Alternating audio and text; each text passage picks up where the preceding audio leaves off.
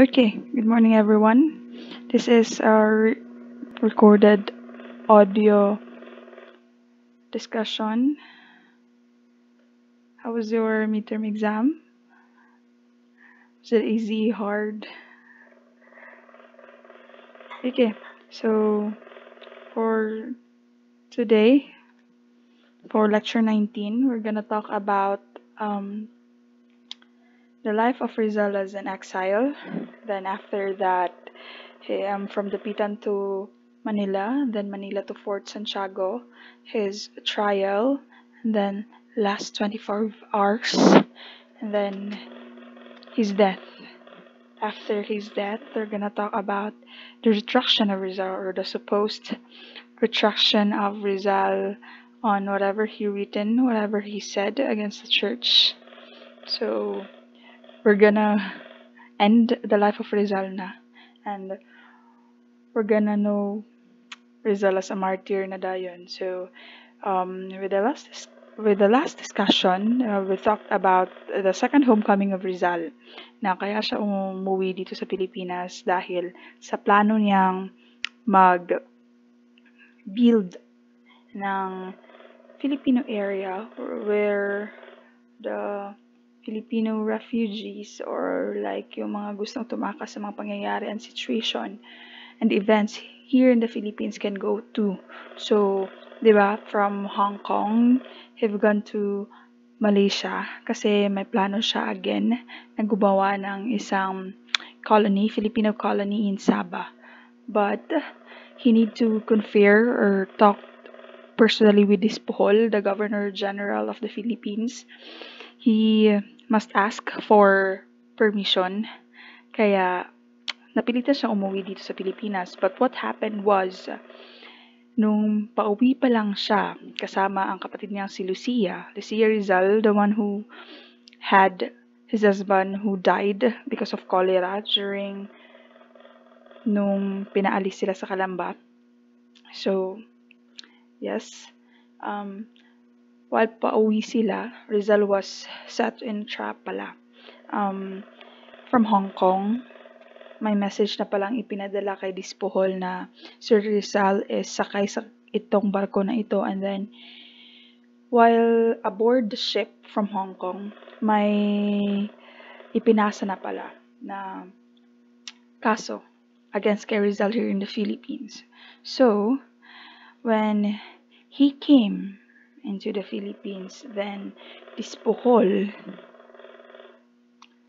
arrested Rizal during his interview, and then Dispohol showed him anti-friar leaflets entitled Pobres Frailes, or Poor Friars, allegedly discovered in his sister Lucia's pillowcases, but it is said na planted lang daw yun. It is set as a trap talaga for Rizal, na wala na siyang kawala. When papunta siya dito sa Philippines, darating siya dito as someone na ripe for imprisonment. So, yes, because of the Pobres Frailes na nakuha sa pillowcase or sa unan ni Lucia, then Rizal was arrested. And he was imprisoned in Fort Santiago for almost 10 days. Then Rizal was brought at 12:30 a.m. on July 14 to the steamer Cebu. Not the place Cebu, but a steamer, a ship. Passing through Mindoro and Panay, the vessel docked at Dapitan in Zamboanga del Norte on the evening of July 17th. And then, true, Dapitan is a scenic place with fine beaches, perhaps suiting place for a balikbayan like Rizal. But Jose was not there to become a tourist or a vacationer. He was an exile. There, it became the extended na prison for Rizal. So the ship Captain Delgras handed him over to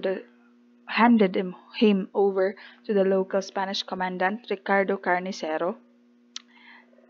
Yes, and that signaled the start of Rizal's life as a deportee in Dapitan.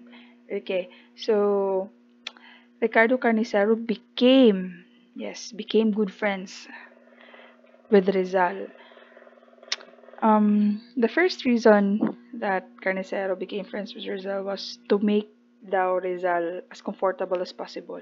I don't know why, baka may hidden agenda, but still, they became good friends. But actually, Carnicero is Rizal's guard. Siya yung naging parang, ang tawag ito, tagabantay sa prison in Rizal, which is now Dapitan. Later, in his life in Dapitan, Rizal wrote a poem, Don Ricardo Carnicero. It is a poem written honoring the kind commandant on the occasion of his birthday on August 26, 1892.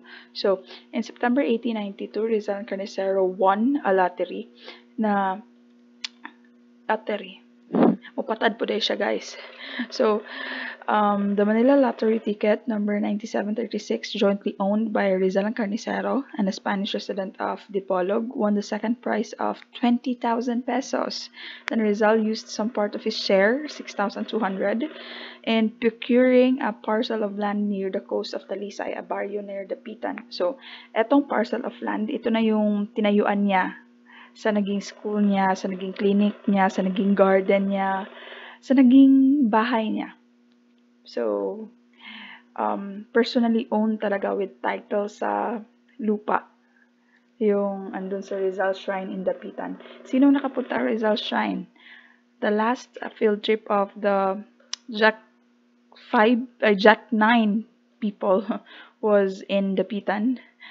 And then yeah, supposedly we are planning to have another field trip for the first sem and the second sem, but we can't do that anymore because of the COVID. But still, let's just imagine, and I know that some of you already had visited the Pitan Shrine, the Rizal Shrine in the Pitan.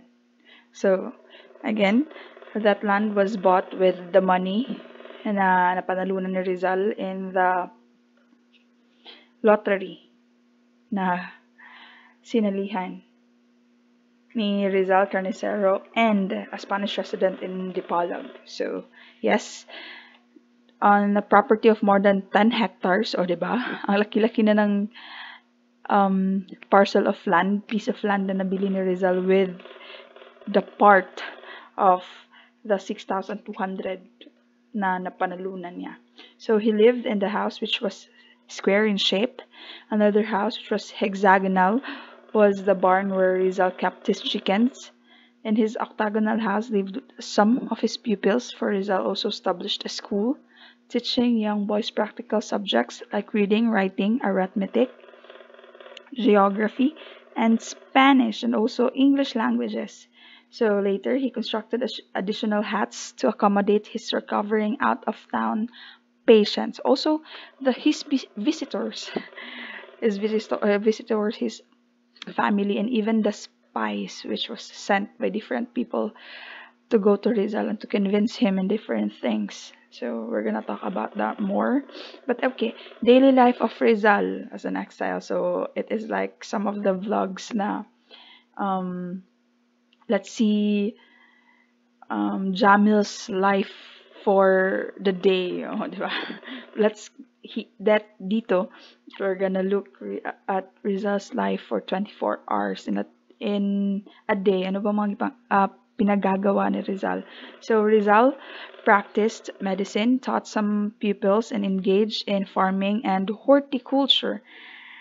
He grew many fruits like coconut, mango, lanzones, macopa, santol, mangosteen, jackfruit, guyabanos, baluno, and nangka. So, Rizal really has a green thumb and busy kay mong lolo girl. Ang daming niyang hobbies, no? Ang daming time. And he also domesticated animals like rabbits, dogs, cats, and chickens. And the school he founded in 1893 started with only 3 pupils and had about more than 20 students at the time his exile ended. Okay, so from 3 to 20 students, so lumago din yung school ni Rizal. Okay, Rizal would rise at 5 in the morning to see his plants, fed his animals, and prepare breakfast. Sana all 5 a.m. 5 a.m. naghagok po man akong Naghagok pa ko, ana. But yes, having taken his morning meal, he would treat the patients who had come to his house, paddling his boat called Baroto. He had two of them, sana all, duha ihang Baroto. He would then proceed to the Pitan town to attend to his other patients there the whole morning. So Rizal would return to Talisay in his land or his home to take his lunch. Teaching his pupils would begin at around about 2 p.m. and would end at 4 or 5 in the afternoon. With the help of his pupils, Rizal would spend the rest of the afternoon farming, planting trees, watering the plants, and pruning the fruits. Rizal then would spend the night reading and writing. So that's the end of the day ni Rizal. Morning, that's mukaon, luto, and then um, taking care of his plants and animals, then treating his patients, both na pumunta doon personally sa kanya, and then on the Dapitan na town. After that, that's lunch, and then again, as I said, students niya, and after that, evening, then writing and reading. So then Rizal and the Jesuits. As Rizal is an exile, or while he is living in Dapitan, the Jesuits or the priests, labaw na sa mga here assigned in Dapitan, they kept coming to Rizal and tried to make Rizal side with them, or like gusto nilang i-change yung idea ni Rizal kung ano ang simbahan. It is like saying na gusto nilang tumaliwas si Rizal sa mga isinulat niya sa No Limitang Hiri and El Filibusterismo. It is like saying na personally some of the priests will go to his home or his clinic and then ask him if gusto ba niyang magkumpisal. But yes, there are several attempts by the priests to send someone and recruit Rizal or change the mind of Rizal. So here, Rizal and the Jesuits. The first attempt by the Jesuit friars to win back the deported Rizal to the Catholic fold was the offer for him to live in the Pitan convent under the same conditions. So when he came to Rizal, to the Pitan, before Rizal won the lottery with Carnicero, the priests inalok nila si Rizal na you must live with us in the convent and have a more comfortable life, na hindi ka you will not have a problem with what you will eat, what you will plant, kung ano yung gagawin mo. We will provide everything for you. But, ayun, my but, wala nang libreng pagkain at wala nang libreng tirahan ngayon. May but talaga yan. And may expected na return. So, Rizal refused. Rizal did not stay with the parish priest Antonio Obac in the church convent.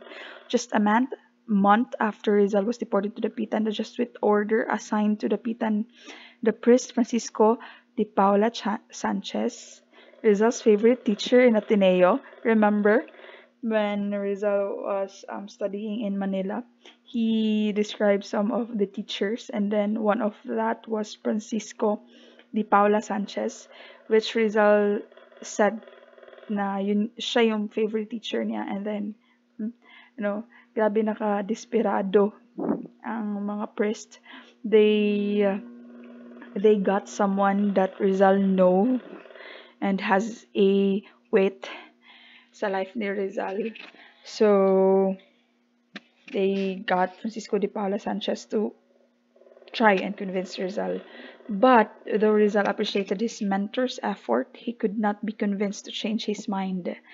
Nevertheless, their differences in belief did not get in the way of their good friendship. So even though na kaya pumunta si Di Paula Sanchez or kaya siya na-assign sa Dapitan dahil kay Rizal, then Rizal saying no to whatever yung plano nila, they become friends still.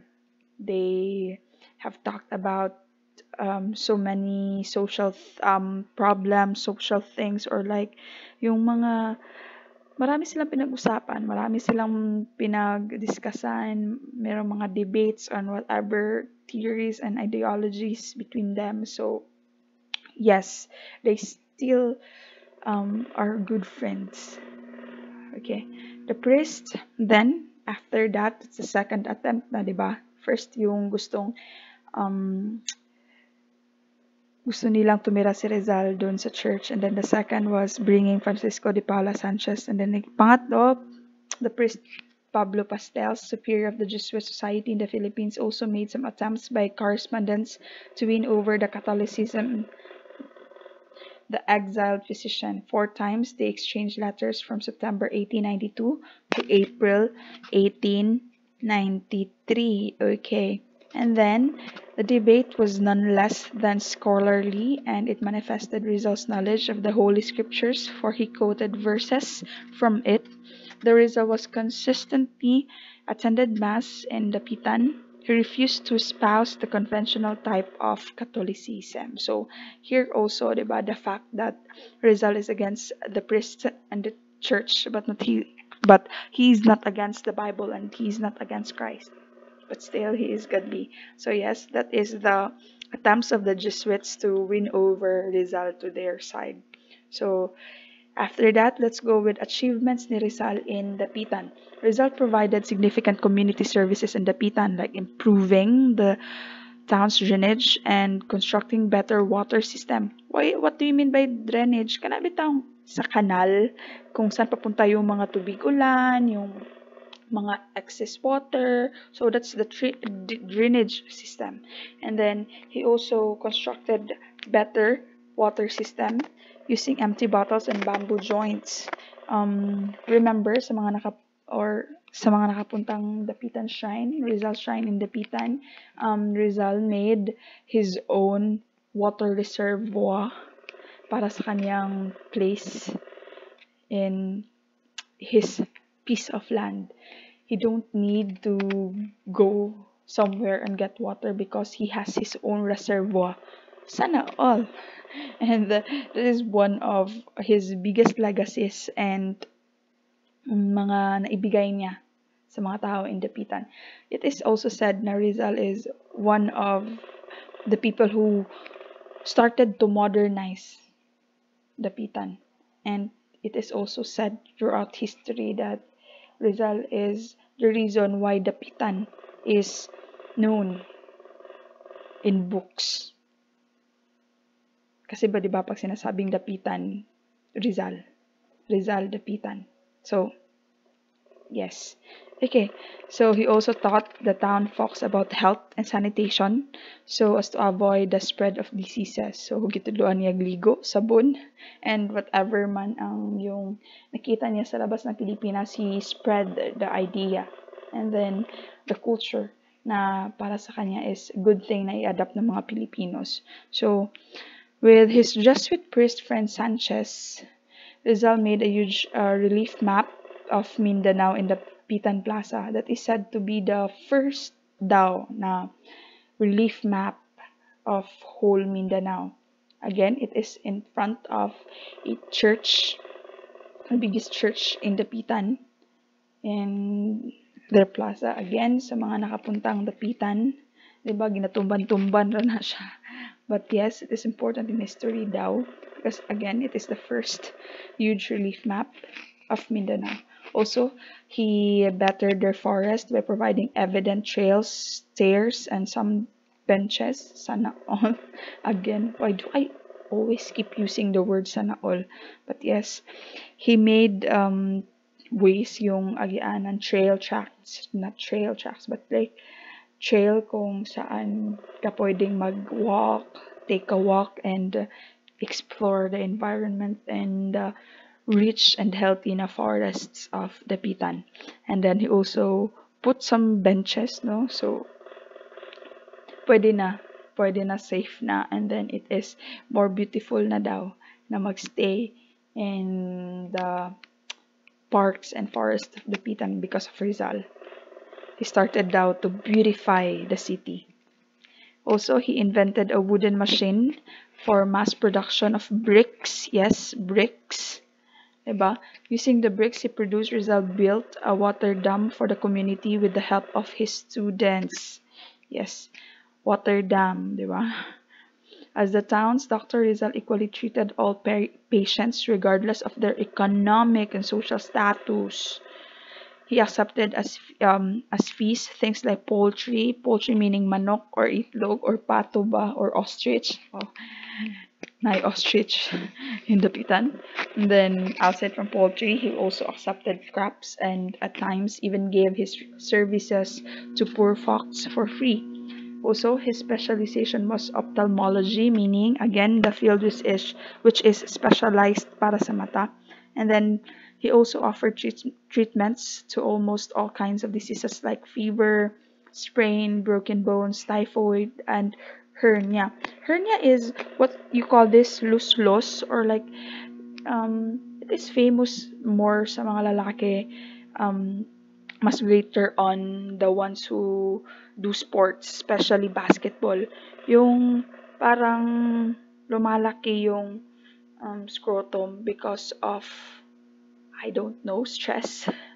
But yes, that's hernia. Na kaya nga nag-wear ng supporter yung mga lalaki. But so much for that. Ma'am, yan lang ba yung mga natitreat ni Rizal? Akala ko ba doctor siya? For your information guys, this is not the same as our time na pag sinabing may masakit ulo mo, pag sinabing masakit ngipin mo, masakit um, yung katawan mo, then or parang may lagnat ka, may sinat, may ubo, may sipon, oh, inom ka lang ng tablet, 'di ba? Inom ka lang ng Biogesic, ng paracetamol. Walang ganyan before. So, they need doctor for everything. And then, syempre, mahal si doctor. So, hindi talaga well, ang tawag nito, well provided yung health services sa before. So, kaya, again, Rizal, walang keme-keme, walang sinasabi si Rizal na, don't come to my clinic because masakit lang yung ulo mo, may lagnat ka lang. But he treated everyone equally and regardless of diseases. So, fever, sprain, broken bones, typhoid, and hernia. Okay, next, Rizal also helped in the livelihood of the abaca farmers in Dapitan by trading their crops in Manila. He also gave them lessons in abaca weaving to produce hammocks meaning duyan kanang mga social bitaw na duyan sa kanang mga beach, that's hammock. Okay, but technically hammock is just duyan. Noticing that the fishing method of the locals was inefficient, he taught them better techniques like weaving and using better fishing nets. Diba? Sa pinag-usapan natin, ang dami na ni Rizal, no? Ang dami na naging role ni Rizal in Dapitan. Naging engineer na siya, di ba? Town's drainage and construction of water system, and then yung sa dam, di ba? And then, naging cartographer pa siya. Cartographer meaning yung gumagawa ng maps, nagdo-draw ng maps, di ba? And then, eto pa, naging agriculturist pa siya, di ba? Nagtatanim, tinuturuan niya yung mga taga-Dapitan ng better na farming methods. And then, ayun, yung naging, anong tawag nito? Naging someone pa siya na nag-beautify sa city nila, nag-decorate pa siya, di ba? Tapos, eto pa, naging doctor pa siya. Tapos, ophthalmologist, di ba? Yung sa mata, not just sa mata, but sa lahat ng sakit. And then after that, abaca weaving pa, di ba? Naging parang teacher pa siya in the business sector, di ba? And then, ano pa? And naging fisherman pa siya. And after that, that's not enough for Rizal. He also became a scientist and philologist. Oh, aside from doing archaeological excavations. What do you mean by archaeological excavations? Yung mga digs bitaw or yung parang, what's this in Bisaya? Nagabungkal. Bisaya tapos bungkal. Oh. Nagakalot siya o kanang mga possible na ay mga nakalubong na important artifacts from the past. So that's what you call archaeological excavations. So also Rizal inspected Dapitan's rich flora and fauna. Flora meaning the plants, fauna meaning the animal kingdom or the animal na environment or the animal na life in Dapitan, providing sort of taxonomy to numerous kinds of forest and sea creatures. So he explored Dapitan, not just the beaches and the tourist spots, the plaza, the church, no, not just that, but also the forest. He found yung mga reasons why tinatawag na rich in natural resources ang Dapitan. So, from his laboratory and herbarium, so it is just yung laboratory niya, yung kung nasaan lahat ng herbs, kung nasaan lahat ng plants na nakita niya, yung mga discover niya. So, there, di ba? Imagine na scientist, archaeologist, nahimo pa yun siyang zoologist, biologist, di ba? Dapat yun, he sent various biological specimens to scientists in Europe, like his dear friend Dr. Adolf Meyer in Dresden, remember? Dr. Adolf Meyer. Okay. In return, the European scholars sent him books and other academic reading materials, and that, from the collections he sent to the European scholars, at least 3 species were named after him. Anong ginganlan man para based sa iyaha, ma'am? Kasi it is said na out of all the species na gisent niya, 3 is yung siya ang nakadiscover. Oh, di ba? First is the Dapitan frog named Racopurus rizali. Next, a type of beetle, Apogonia rizali, and a flying dragon, Draco rizali. Oh, diba? So that's the 3 species now which Rizal is the one who have discovered daw. Okay, so after that also, having learned the Visayan language, he also engaged himself in the study of language, culture, and literature. O, diba? Grabe academically inclined. Kung kita pa kita na itong Dapitan. Siguro tayong kaligog dagat. No? Kita siguro tong first na nag-selfie and nag-TikTok dito sa daka ko. But yes, Rizal made use daw sa iyahang time. But dili para sa atuan na if kita ang nasa iyang side, we will just relax and enjoy and be idle. But Rizal is not someone, ayun nga, na kanang kaya daw na walang gawin. So, here in Dapitan, Rizal became very productive daw. So, next, he examined the local folklores, meaning the stories, and then customs, Tagalog grammar, and the Malay language, the language which is na-adapt natin, di ba, from Malaysia. Okay, that's the Malaysian group of languages is called the Malay language. His intellectual products about the subjects he related to some European academicians like Dr. Reynold Rost, his close philologist friend in London.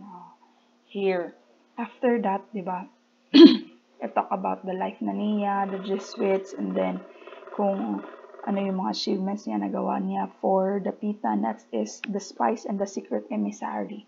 Here, hindi lang yung mga taga-simbahan yung nag-try na makuha yung loob ni Rizal, but other people also. So, not just once did Rizal learn that his enemies sent spies to gather incriminating proofs that Rizal was a separatist and an insurgent.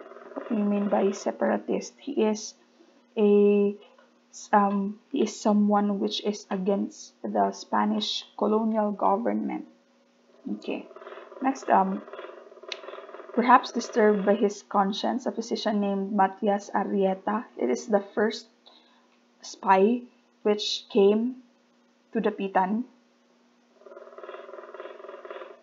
to, ayun nga, just like what I said a while ago, spies and emissaries was sent to look for things na makadaot sa ngalan ni Rizal. The first one being Matias Areta, but later na guilty again. Matias Areta revealed his covert mission, ang iyang mission, and asked for forgiveness after he was cured by Rizal because ato manggo daw na time is nagdaot si Matias Areta and bahalag na kay balunan si Rizal na bad iyang intentions in coming to Dapitan. Rizal still did not turn him away, but gitabangan pa siya. So, okay. Next is March 1895. A man introduced himself as Pablo Mercado here, claiming to be Rizal's relative. But, yun pala, this stranger is another na emissary. This stranger eagerly volunteered to bring Rizal's letters to certain persons in Manila. Made suspicious by the visitor's insistence, Rizal interrogated him, and it turned out that his real name was Florencio Nanaman of Cagayan de Misamis, paid as a secret agent by the Recollect Friars. Ayun na naman. Pinadala si Florencio Nanaman under the alias of Pablo Mercado to look for things na makadaot sa ngalan ni Rizal. So after that, next is Dr. Pio Valenzuela here. So, kung ang last two was from the enemies of Rizal, Pio Valenzuela was sent to Dapitan by Andres Bonifacio, of that time the current leader of the Katipunan, who believed that carrying out revolt had to be sanctioned first by Rizal. So, ayun nga, na ipinadala si Pio Valenzuela by Bonifacio to ask for the permission or the basbas ni Rizal with the plan nila na to start a war, an active war, hindi lang propaganda movement, hindi lang La Solidaridad, hindi lang paper and writing of essay and all, but talagang war. So, yun yung mission ni Pio Valenzuela in coming to Dapitan. And did you know that Pio Valenzuela is the tawag nito, treasurer of tago ng yaman ng Katipunan. So, he is one of the biggest officials of Katipunan, and he personally have gone to Dapitan to ask for the support of Rizal. But, may but. But Rizal politely refused to approve the uprising. Here, but Rizal politely refused to approve the uprising, suggesting that the peaceful means was far better than violent ways in obtaining freedom. Rizal further believed that a revolution would be unsuccessful without arms and monetary support from wealthy Filipinos. So then, he thus recommended that if the Katipunan was to start a revolution, it had to ask for the support of the rich and educated Filipinos. So, hindi sinuportahan ni Rizal yung sinasabi nilang Pio and then ni Bonifacio of an active war. He said that before sila mo go with their whatever they want to do, they need to have the support of the Filipino middle class, yung mga may pera. Kasi yun yung pera is the yun daw yung magpapanalo, or it will give the Filipinos a chance to win. And also, as you can remember, diba? I already said na Rizal is not someone na gusto ng freedom, na gustong ma-separate tayo with the Spanish kingdom. He wants us to be part of the Spanish territory. He wants us to be a province again, diba? He wants na the Filipinos will experience the same rights, privileges, and be under the same government with the Spanish people. So, yun talaga yung plano nila, diba? That's one of the 5 main goals of the propaganda movement. Diba? Okay, so after the emissaries or after the spies, after the emissary, before I forgot, emissary is someone sent with a mission sa lahi na lugar to lahi na tao. So mura siya, yeah, someone nagisugo with a specific mission. That's an emissary. So after the emissaries, ayun nga, givisit po siya sa iyang mga loved ones. So here, Rizal was in Dapitan when he learned that his true love, Leonor Rivera, had died. Remember, Leonor Rivera, kanang when Rizal was in his second travel abroad, nalaman niya na naipakasal na si Leonor Rivera to a rich na Spanish mestizo.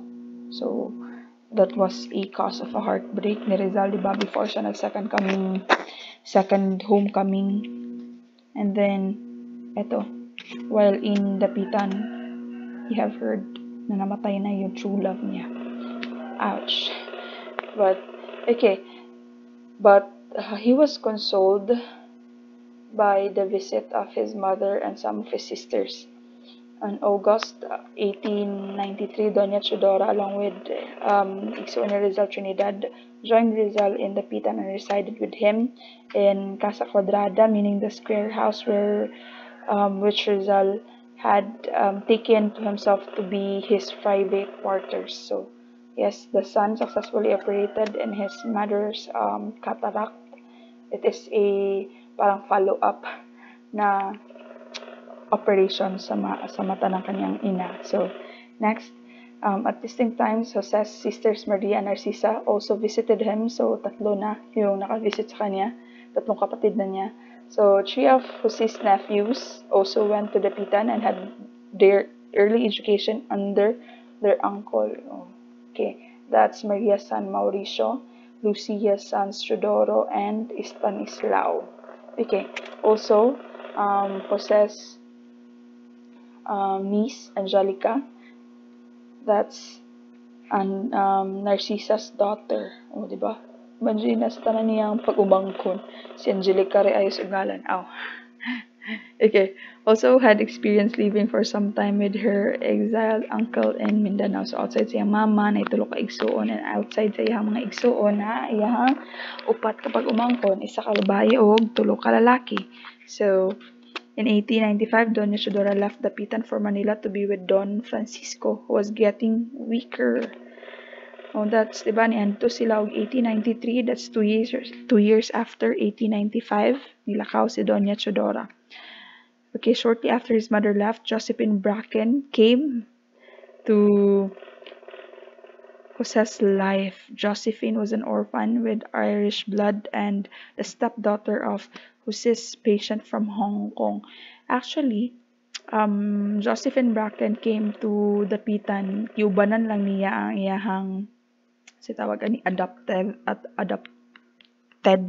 or like kana bitaw nag-adapt sa iyaha na si sama name naman today.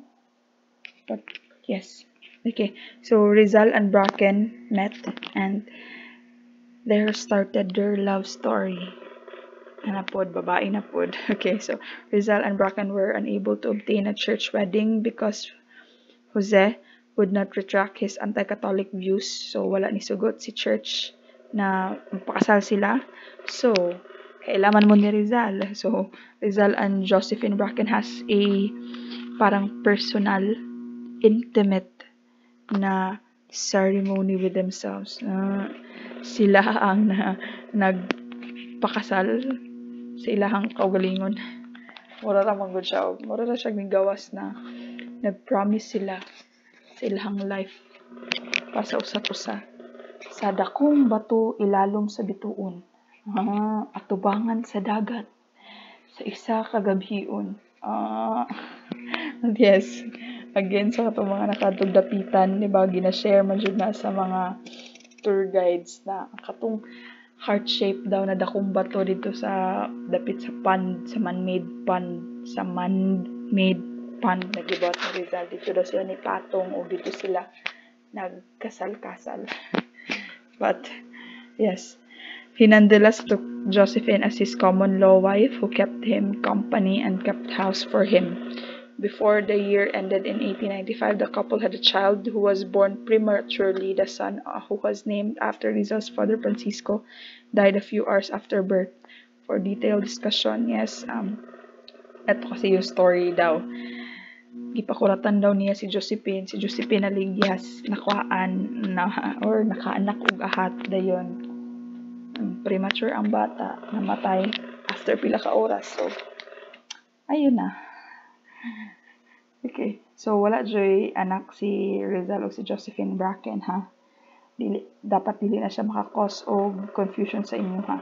Josephine Bracken, after na, kung nakabasa mo sa inyong lecture notes, sa lecture 17, you will read na Josephine Bracken, after the death of Rizal, was married to another man and nagkaanak siya sa kato na lalaki, dili kay Rizal. So, after that, 1895, that's goodbye Dapitan na dayon. Meaning, si Rizal nihawa og Dapitan. And let's see anong reason. So, in 1895, Blumentritt informed Rizal that the revolution is happening in Cuba. So, because of the revolution, napag yung yellow fever epidemic, no? Meaning, napag yung sakit outside from the revolution na problema in Cuba, or the fight for independence sa mga Cubans, napag yung sakit na ning laganap sa ilaha. So, they have this really, really urgent need of doctors. So, Rizal,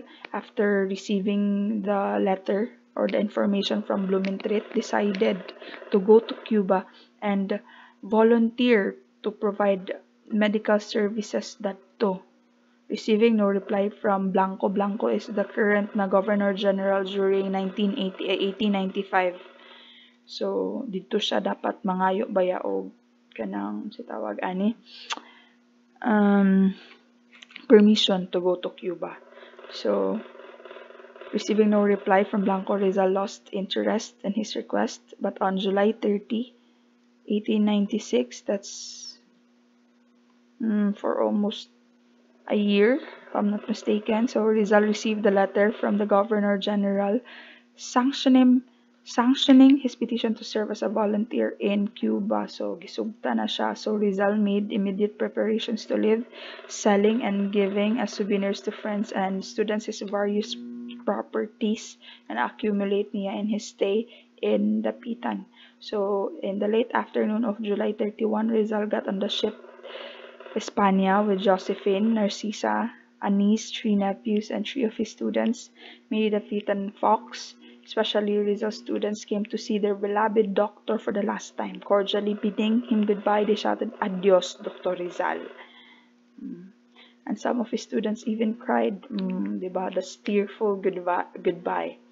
With sorrowing heart, he waved his hand in farewell and he said, "Adios, Dapitan." Okay, so the steamer departed for Manila at midnight of July 31, 1896. With tears in his eyes, Rizal later wrote in his diary, "On board the ship, I have been in that district 4 years, 13 days, and a few hours." Remember that again, ha? That's 4 years, 13 days, and a few hours. Diba? Gikan og 1892 until 1896.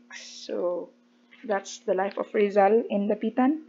So, we'll go to Dapitan and nganong naabot siya og bagong bayan. 'Di ba? Kasi yung reason bakit siya umalis in Dapitan is to help in Cuba, 'di ba? Remember, yes, pag walang gid kaayo, 'di ba? To serve as a volunteer position in Cuba. So, umalis siya ng Dapitan and then here is what happened. Bakit napunta siyang bagong bayan? Bakit napunta siya doon at naging someone na subject to firing squad? Okay, so leaving Dapitan for Manila on July 31, 1896 aboard the steamer España, Rizal as a passenger made some stopovers in various areas. Dumaguete. So before siya naabot og Manila, ito pa siya nihapit pa ang ihang gisakyan sa Dumaguete. He visited some friends, former classmates in Madrid, and then cured a sick Guardia Civil. Then in Cebu, nihapit din sila og Cebu. So from Dumaguete to Cebu. And then, ayun nga, operations, prescriptions, and then meeting other na patients pa. And after Cebu, Iloilo, where he saw the historical Mactan Island. And then from Iloilo, he went shopping and was impressed by the Molo Church in Iloilo, still in Iloilo. And the shop sailed to Capiz, to Romblon, and then to Manila. Oh, ay diba? Laagan jud kay muhang lolo girl. Okay, diba?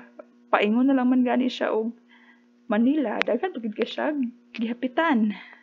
Okay, so in Manila, it is said that in Manila, there was an attempt by the Katipuneros to help Rizal escape. But Rizal accordingly refused to be rescued. The Katipunero Emilio Jacinto himself, disguising him as a ship crew member, was supposed to have managed to get close to Rizal, while another Katipunan member, Guillermo Masangkay, circled the ship in a boat. But, firm in his aim to fulfill his mission in Cuba, Rizal accordingly refused to be rescued. Here, ako personally is really confused and irritated yun yung word na ginamit, no, with the decision of Rizal here, because can you imagine during this time, this is the time where the Filipino KKK is in the process of fighting for their lives. Ito yung time na they are punitin ang sedula. Ayun. Cry of Pugadlawin. Yung nagtago-tago na silang Aguinaldo, silang Bonifacio. Yung KKK is para dili lang madakpan kay nangadto sa bukid sa Balintawak, and then having secret meetings. KKK, here again, KKK is fighting for their lives to fight for freedom and independence of the Philippines. And here comes Rizal. Diba? Nag-shopping, naglaag, and then imbes na mutabang sa independence movement, mulakaw siya sa Pilipinas para mutabang sa Cuba. I am really confused by what Rizal is thinking during this time. And what do you think, guys? No? Bakit kaya? Diba?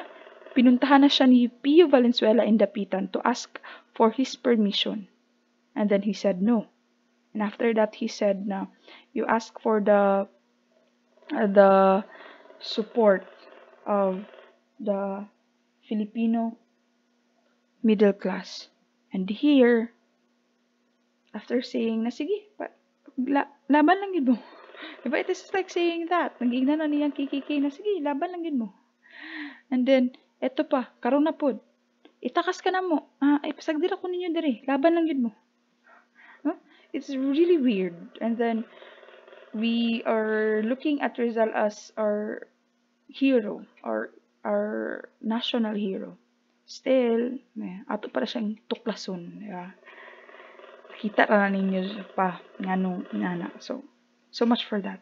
So there in Manila, Emilio Jacinto and Guillermo Masangkay tried. That's Masangkay ha. That's not Masankay. That's Masangkay. Sorry for the typo. And okay, Rizal arrived in Manila on August 6, 1896. And a day after, the mail boat Isla Panay had left for Spain. So, di ba tungod siyang kalaagan, wala siya kaabot sa Isla de Luzon na supposedly mao yung sakyan paingon sa Spain, and then from Spain to Cuba. So he had to stay in Manila until the next steamer arrived. Afraid that his 1 month stay on board the ship might bring him troubles, he requested the Governor General that he, Rizal, be isolated from everyone except his family.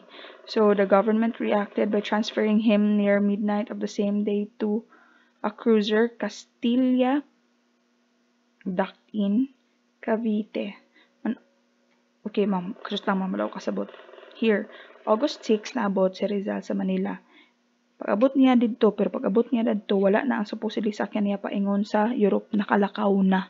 So, what happened was, Rizal need to wait for the next steamer na paingon og Spain. So, kinahanglan siya maghulap og another month. Monthly ang ilahang si tawag ani kanang travel or monthly ang kanang schedule bitaw sa ilahang barko. So, Rizal is afraid na naay mga mahitabo sa iyaha, so gusto siya magpa-isolate. So, that is the reason why he was transferred to a cruiser, Castilla, Cavite. Okay, on August 19, the Katipunan plot to revolt against the Spanish authorities was discovered through the confession of a certain Teodoro Patino. This is the time where the KKK was kanang gitraidor sila by Teodoro Patino. Patino kay iyahang gikumpisal ang mga plano sa KKK kay Mariano Hill. So, tungod ato, napagkumpisal niya sa pari, ang pari ni tugan sa government. So, ang government, nahibala ng tanan. This discovery led to the arrest of many Katipuneros. The Katipunan, led by the Bonifacio, reacted by convening many of its convening, meaning gitapok many of its members and deciding to immediately begin the armed revolt. As a sign of their commitment to the revolution, they tore their sadulas. Yes, diri na dayon, diba?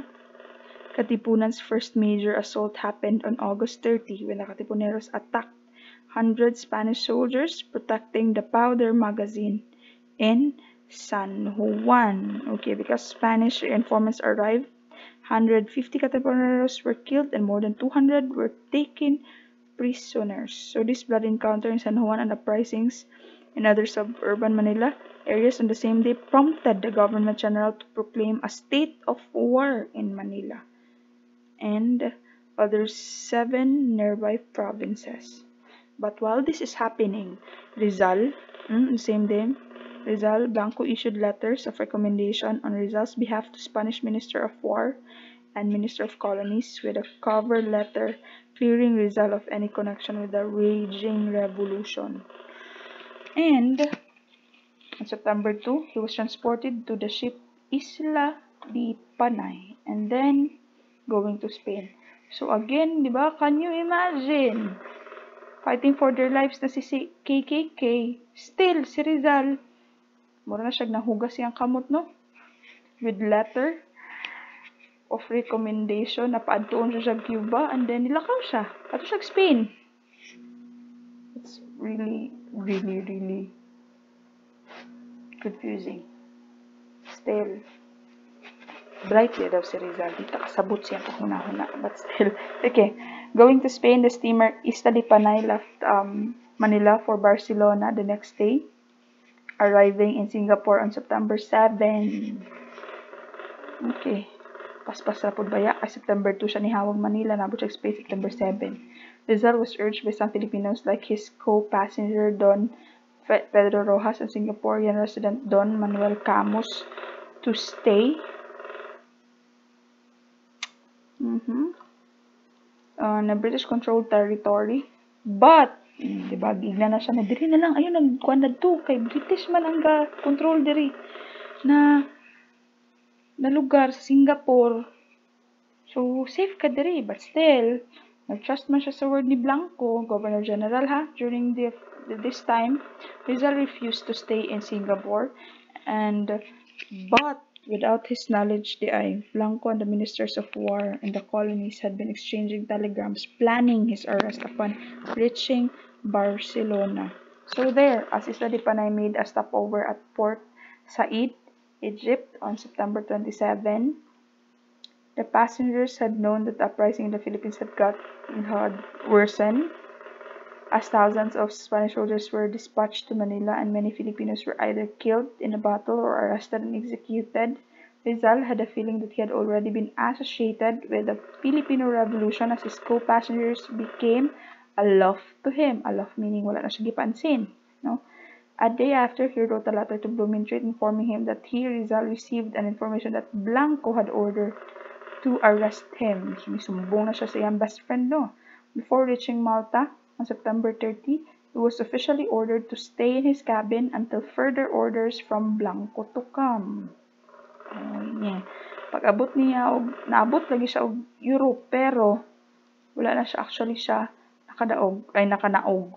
Because he became a prisoner on board the Isla de Panay, anchored at Barcelona on October 3, 1896. He was placed under heavy guard by then military commander of Barcelona, General Eulogio Despujol. Remember Despujol? The same former governor general who deported Rizal in Dapitan. Remember Despujol? The ones who convened with the Hong Kong consul? The rat is in the trap. And then pag-abot sa Manila ni Rizal, the Pobres Frailes na leaflets na gitanom daw, ebidensya na gitanom dito sa pillowcase sa iyahang igsuon. Okay. So, early in the morning of October 6, was transported to Montjuich prison fortress. In the afternoon, he was brought to Despujol, who told him that there was an order to ship him back to Manila in the evening. So, di ba, kasad. He was then taken on board the ship Colon, which he left for Manila at 8 p.m. So, di ba, naabot siya Europe, na-prisoner siya, balik na po dahil siya Manila. And then the ship was full of Spanish soldiers and their families who were under orders not to go near or talk to Rizal. Though he was allowed to take walks on deck during the journey, he was locked up and handcuffed before reaching any port that is Tagmers or Luoy. Okay, so last homecoming, arriving in Manila as a prisoner on November 3, 1896, Rizal was detained in Fort Santiago where he had been imprisoned 4 years ago. That's before siya na-deport, remember?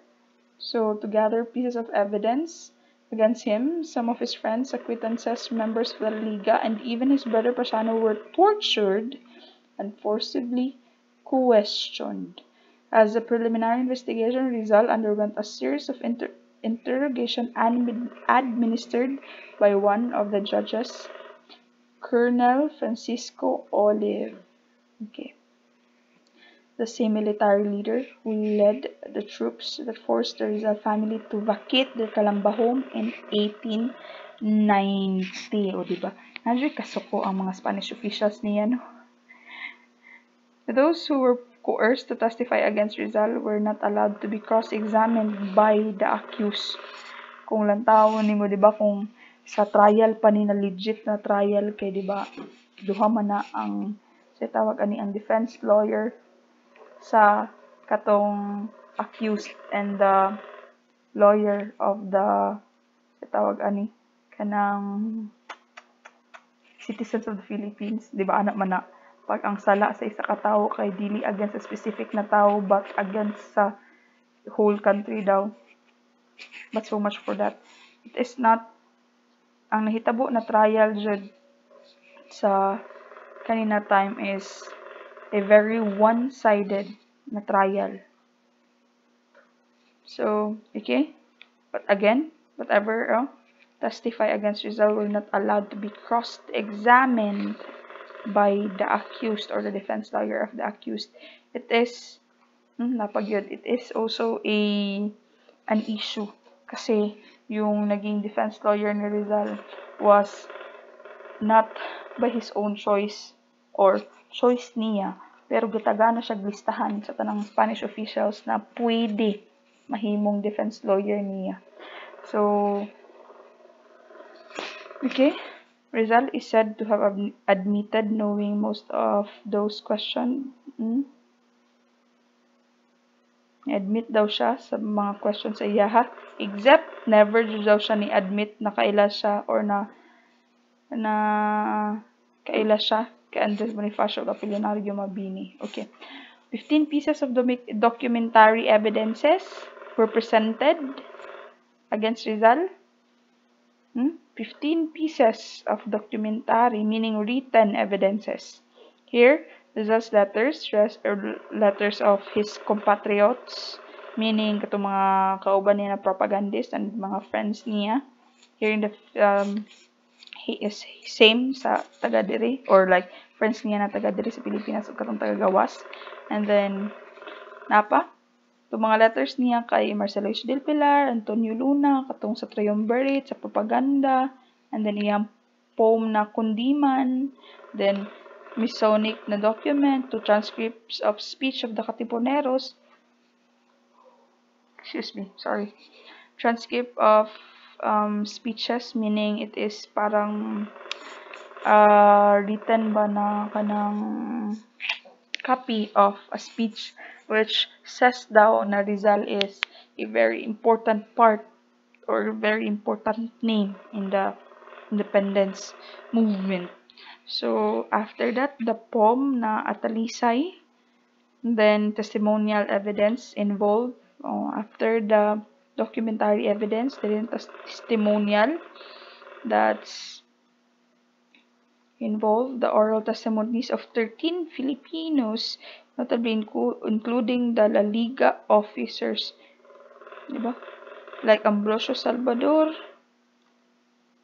and Diedato Arellano and Pio Valenzuela. Kani ang pinaka controversial because sa lahat ng malalaking officials in Katipunan, Pio Valenzuela was the one to live longest after the death of Rizal, and he was still able to contest ihang mga gistorya before. He was able to anong tawag nito, to say contrary, or to say things na contrary sa ihang mga gipang storya before. So you need to research about that personally, about Pio Valenzuela, kay taas pa kay na siya story because he is one of the gitorture daw to get evidences against Rizal, and he had given informations about the KKK, about kay Rizal, na taliwas daw sa tinuod. Kay nganong ingon mo kung taliwas sa tinuod, kay iya magiusab after some years na namatay na si Rizal. So So, controversial kay ni si Pio Valenzuela actually. Okay. So, that's the testimonial evidences. Then, Olive submitted the reports to Blanco. Blanco, again, the Governor General during this time. On November 26, Captain Rafael Dominguez was assigned as special judge advocate in Rizal's case. Rafael Dominguez became the judge. Dominguez made summary of the case and delivered to Blanco, who subsequently sent the papers to Judge Advocate General Don Nicolas de la Peña. After examining the case, Peña recommended that Rizal be instantly brought to trial. He must be kept in jail. An order of attachment be issued against his properties. A Spanish army officer, not a civilian, be permitted to defend him in court, diba? Tungod atong mga nag-gather daw na evidence. Ang evidence na preliminary gi-present against kay Rizal. Muna to hinungdan nga nung nahitabo niyang upat. On December 8, Rizal was given the restricted right to choose his lawyer from a list of 100 Spanish officers. He chose Lieutenant Luis Tabel de Andrade, who turned out to be the younger brother of his bodyguard in Calamba, Jose Taviel de Andrade. 3 days after December 11, the former charges were read to Rizal in prison cell with Andrade on his side. In short, he was accused of being the main organizer and the living soul of the revolution, having proliferated ideas of revolution and founding illegal organizations. Ito, diba? One of the reasons or one of the documentary evidence, diba, is a transcript of the speech of Katipuneros saying na Rizal is yung parang ginagamit na name in encouraging and in recruiting in the Katipunan. And then, di ba, napabaya diri na while Rizal said yes na tinuod ang mga gipang pangutana sa iyahan na against sa church, na kanang gusto siya na mahimong na changes na mahitabo in the government, di ba? Pero niingon biya siya na wala siya kaila kay Bonifacio ug Aguinaldo. So, weird kay no? Niingon siya ug wala siya kaila kay Bonifacio ug Aguinaldo, pero he was accused of being the main organizer and the living soul of the revolution. So, unsa meaning ana, ma'am?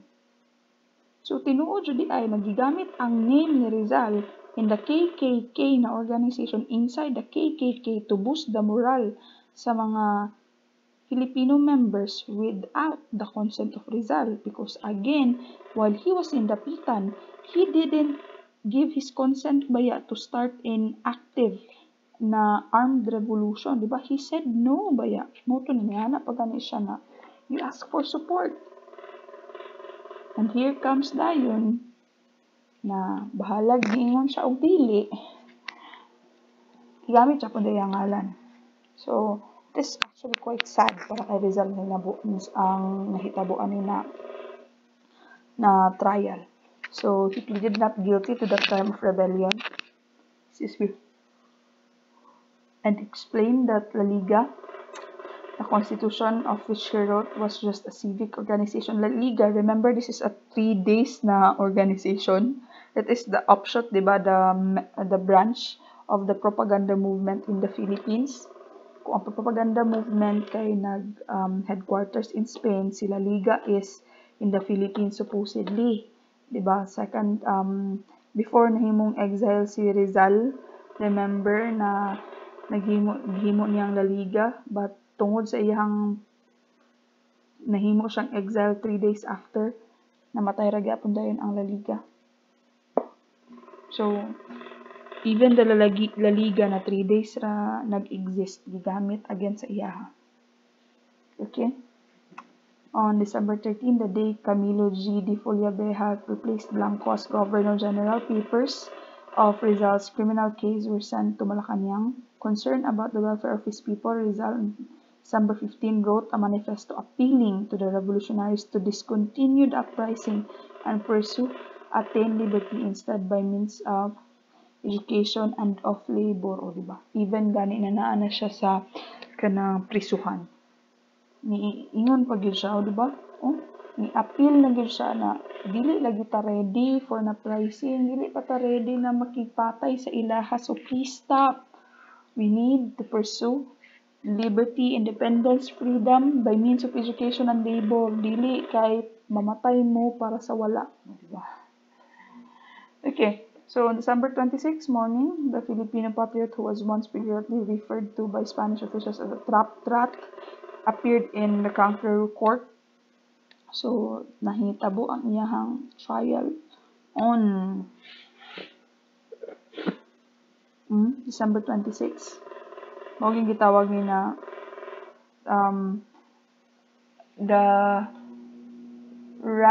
trial of the rat in the Kangaroo court, if I'm not mistaken, or the rat trial in the Kangaroo court. The Kangaroo meaning the Spanish court, and then rat tra daw si Rizal. So murag wala pala siya nitindog sa trial, pildi na siya daan.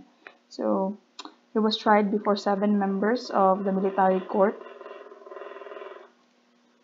Lieutenant Colonel Jose Togoros Arjona as the president of the 7. So Judge Advocate Dominguez presented Rizal's criminal case, followed by the lengthy speech of prosecuting attorney Enrique de Alcocer. To appeal to the emotions of the Spanish judges, Alcocer went as far as dramatically mentioning the Spanish soldiers who had died in the Filipino traitorous revolt and discriminately describing Rizal as a typical Oriental. Typical Oriental meaning ang katong mga walang utang na loob in the noble na kanang visions and plano ni Spain para kay Philippines. Rizal's Defense Counsel, Lieutenant Andrade, dayon tried his best to respond, or really he tried his best to defend Rizal, but he really failed. Even though Rizal was also allowed to read his complementary defense consisting of logical proofs that he could not have taken part in the revolution of the La Liga was distinct from Katipunan. He argued, among others, that he even advised the Katipunan emissary Valenzuela in Dapitan not to pursue with the plan of revolt. The revolutionists had used his name without his knowledge kani. Bahalag niingon na si Rizal na wala lagi ko'y labot. Napag yun. He also pointed out na he could have escaped in Dapitan or Singapore, but he did not. Kaya dili man siya guilty lagi daw. Also, the civic group La Liga, which died out upon his exile. Again, here katong nawala tungod kay na-exile siya. Did not serve the purpose of the uprising. He had no knowledge about its reformation. But still, atong declare na trial is over. Respectively, the entire defense was indifferently discarded. Rizal's here. They totally disregarded whatever ang represent ni Rizal. And unanimously, Dr. Jose Rizal was found guilty and sentenced to death by firing squad on December 28. December 28, Governor General Folleveja signed the court decision and declared the guilty be executed by firing squad at 7 a.m. of December 30, 1896. Here, remember, on naraman yung title dali. Tana ko, ganun. Okay. So, the rat in the Kangaroo court. O, diba, December 26, nagsugod ang iyahang trial. Napiramahan ang final na verdict December 28. Patyo na din siya December 30. So, after his trial, that's the last 25 hours ni Rizal. So, nakasunod ra mo, ikap tagamay, gikan sa iyahang second coming, so na Christ, iyahang second homecoming, uli siya sa Pilipinas, again, tungod ato iyahang plano na maghimo og refuge, and then, pag uli niya sa Pilipinas, iyahang build ang La Liga Filipina. But 3 days after, tungod kay na-arrest siya, and then gi-exile siya, namatay sa Japon. But yes, and then after that na-arrest siya, Dapitan na dayon. Everyday niya na life sa Dapitan, iyahang achievements, iyahang pagka-scientist, ang katong mga Jesuit friars, ang iyahang mga spies, ang katong mga Yato siyahan ng mga emissaries, and then visited by iyang mama, tulo ka igsong babae, isa ka babae na pag-umangkon, then tulo ka lalaki na pag-umangkon. Then iyaha yung pag-goodbye sa Dapitan, plano niya na madto Cuba, from Dapitan to Manila, and then Manila to Spain, and then igora nag-stop over to dito sa Spain back to Manila, and then from Manila dito na din siya ipriso na din siya Bagong Bayan. Then, iyahan na yung trial. And then, after sa iyahang trial in the Kangaroo court, that's on December 28, the final na verdict na patio na siya in December 30, 1896. So, after iyahan na yung last 24 hours. But, let's cut the discussions here. And we'll have a 15 minutes na question and answer portion. So, yes, after the 15 minutes na question and answer portion, we'll go na dayon sa Rizal's last 24 hours, Rizal's death, and then, iyaha yung retraction. Okay.